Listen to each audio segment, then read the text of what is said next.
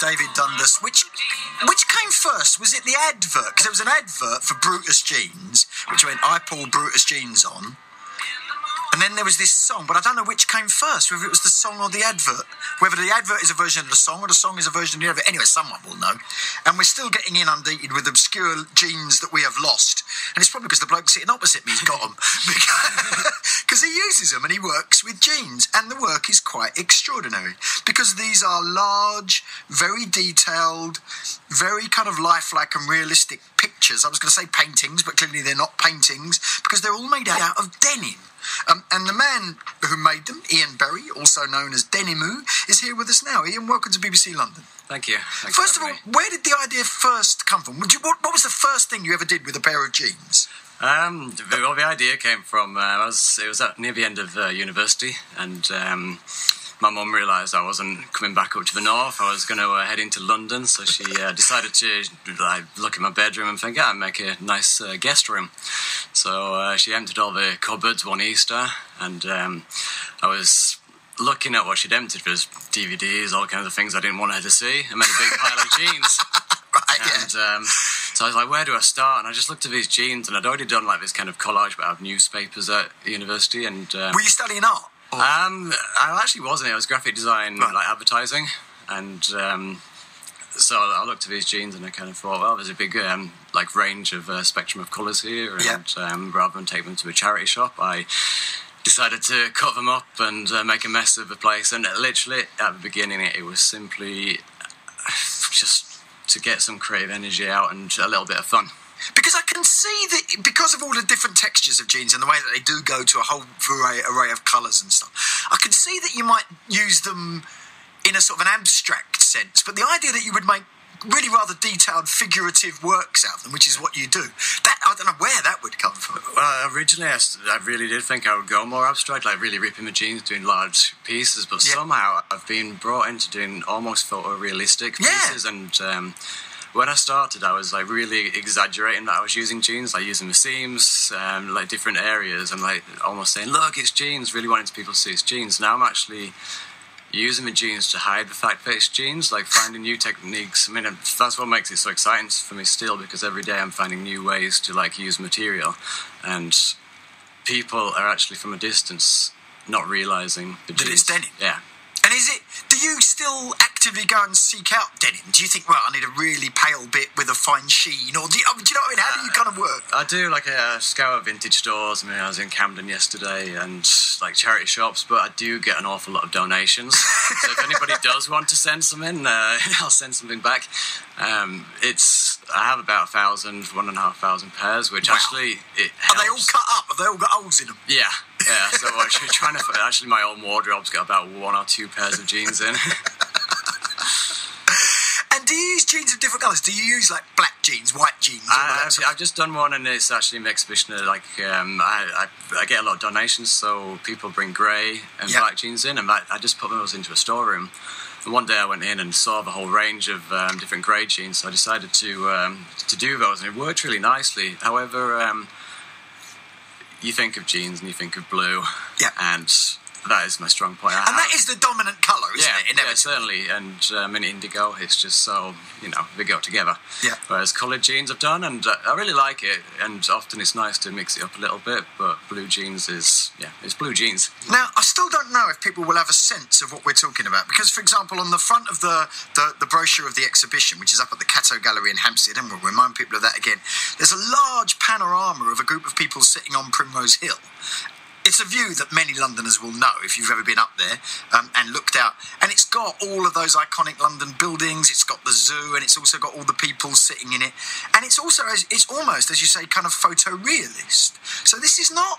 I mean, how do you get that degree of finesse? Is it fine little bits of jeans? Or? I mean, that piece, that took months to make, and there's hundreds of different pairs of jeans gone into it, and like different shades. But the thing what you won't I mean, obviously on the radio, no one will probably have a sense of this, but when you're looking at the image there, it becomes very flat.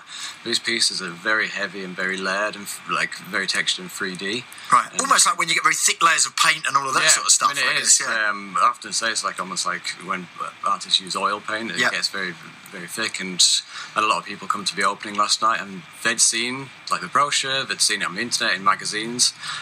They didn't quite realise what it was like. And they're big as well. The scale of them is large. Yeah, really big, and that brings new problems to me, but it's all a challenge. I mean, you also do lots of portraits, for example, and paint pictures of people. Funnily enough, is one of Elvis, who we're doing a 4 for from late. And there's there's almost a Nighthawks at the diner kind of picture there, isn't it? Yeah. I've got a strong soft spot for a hopper. Me too, yeah. And then there's all the record sleeves. How did that come about? Well, there's 2 different points of going into this. Like, I've created this vintage record store, which I'm sure like you would look at that and you'd be very nostalgic to. I've got all them albums. I've heard that a lot last night, and everyone was saying I've got really good music taste, and yes, I really love all these bands or like, acts. But the reason I chose those, each one was very specific to a link to the jean and denim history. Really? I mean, either the obvious ones like Bruce Springsteen with the denim-clad cover. Yeah. I mean, that's like a really obvious link. And for me, I can't. I'm nearly turning 30, so I didn't see a lot of this. So I can't imagine a time when people were not turning to the jeans as a go-to item of clothes in the wardrobe. Yeah.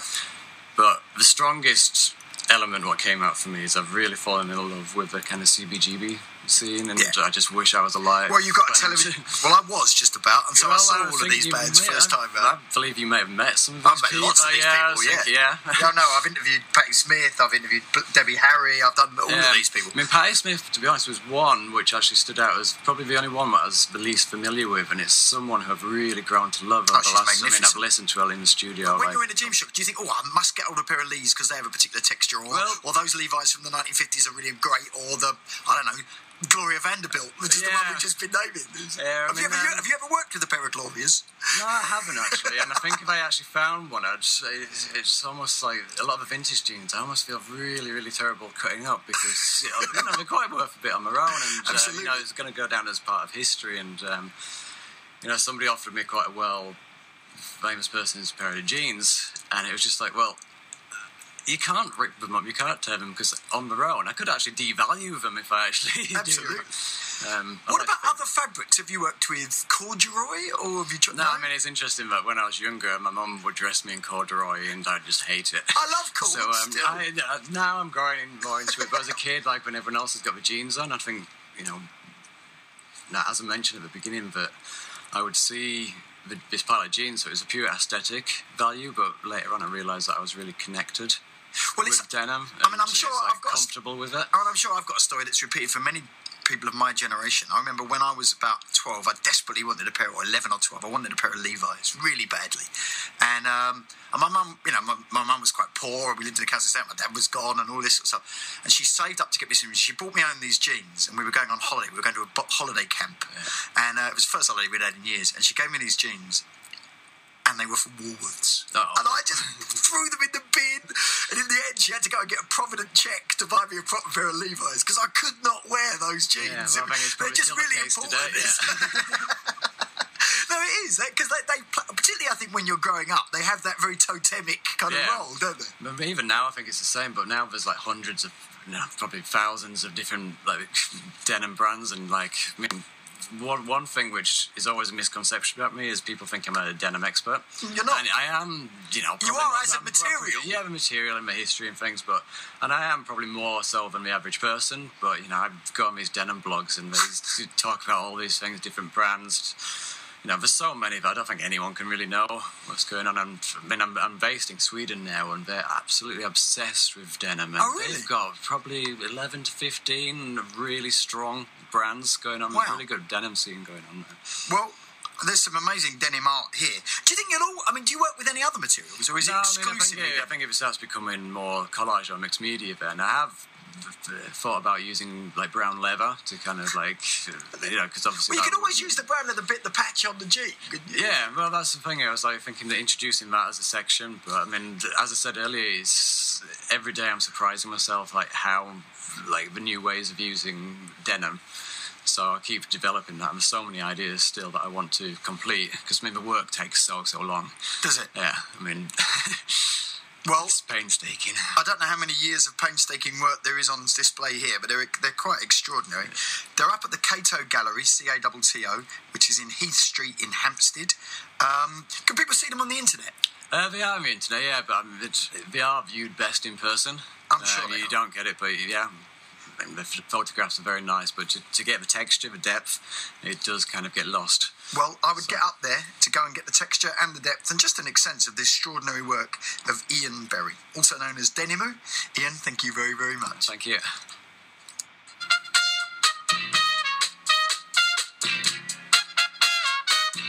You can get it if you really want. You can get it if you really want.